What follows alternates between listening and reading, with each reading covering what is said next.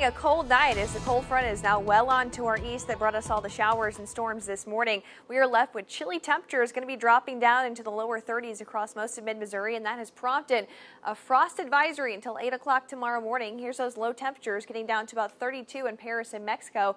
Overnight low in Columbia getting down to about 33, and right around the same for Jefferson City. We'll be warming up back into the mid-50s by noon tomorrow, so it's going to be cooler than we have in the last few days, but we're going to be looking at more sunshine. That high temperature tomorrow around 60 as high pressure starts to move in from the west.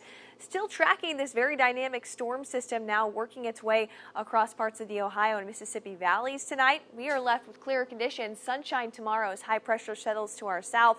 Not expecting any rain tomorrow, but into Friday, another weak system starts to move in from the west. That's going to bring cloud cover for the morning and then a chance for a few showers and a couple rumbles of thunder during the afternoon. Here's what it looks like around lunchtime on Friday. That clears out off to the east. We are left with drier weather going into Saturday, but by Sunday I'll be tracking a chance for some rain. So here's the Easter weekend breakdown. Friday looking pretty nice. We're going to see that rain move out and temperatures around 65, but as we head into the weekend, we're cooling down a little bit day by day. Saturday near 60. It's the driest day of the weekend. Rain expected on Easter Sunday with highs around 55. That cooler weather is expected to stick around into the end of the weekend into early next week, but we warm back into the 60s by Tuesday with more rain on the way and by the middle of the week.